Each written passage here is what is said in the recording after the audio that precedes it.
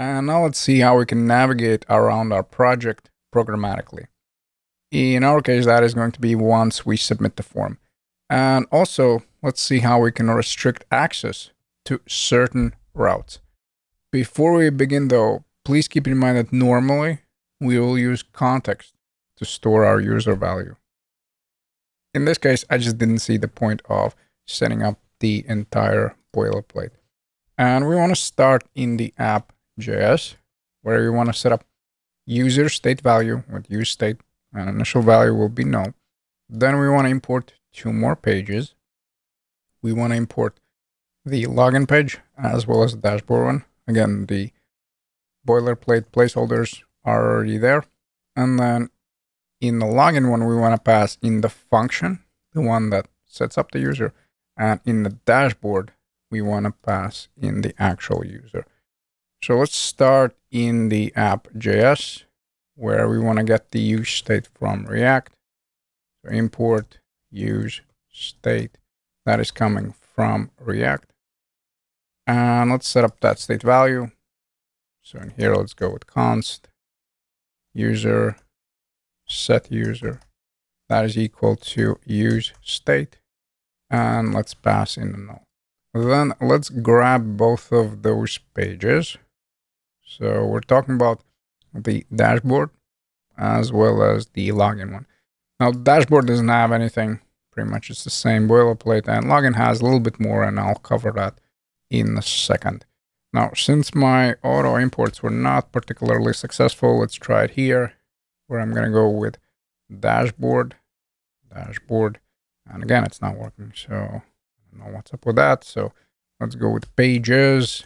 Then let's access the dashboard one. Let's copy and paste. In this case, let's delete. And let's just go with login. Then right after that single product, first of all, I'll make my browser bigger here. I want to go above the error one. And let's set up that route. The login one. So path will be login. And then we want to go with element. And let's pass in the login one. And then instead of the login element, let's also pass in set user is equal to set user. So now we're passing in this function. Now we do want to close this one, meaning the route. So let's save this. Then we'll copy and paste. This is going to be dashboard.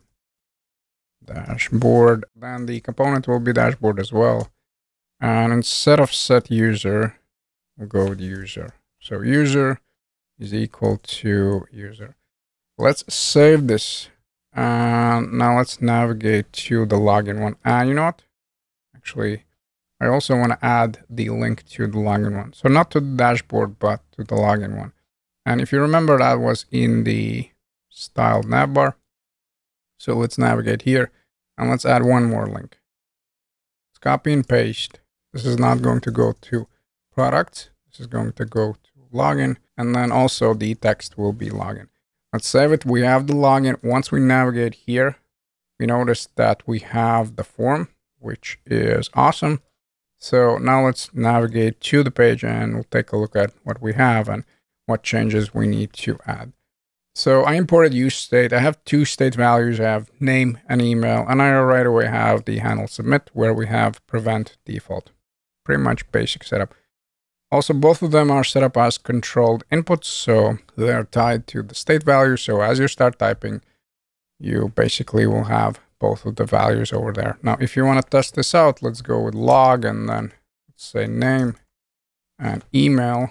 Again, pretty typical setup. So I'm going to go here with John at john@gmail.com. And once we log, check this out. We have both of the values.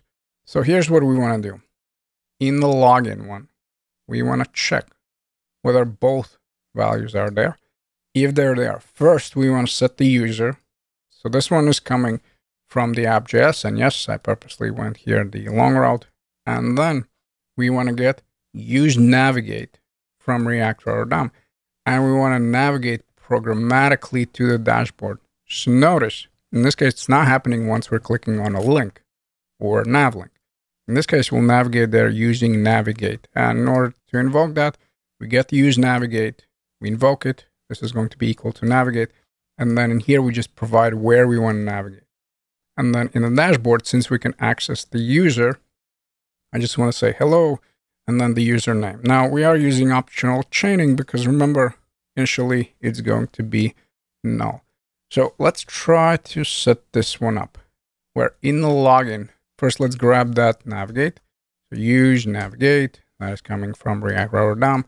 Then I already have the console log. Okay, beautiful. Let me remove it.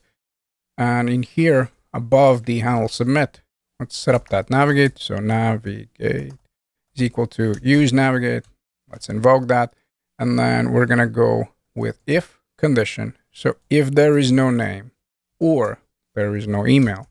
So if one of them is missing, then we want to return. And yes, that is the check that I'm going to set up right now. So there's going to be no error messages, nothing like that. I just want to check whether one of them is empty.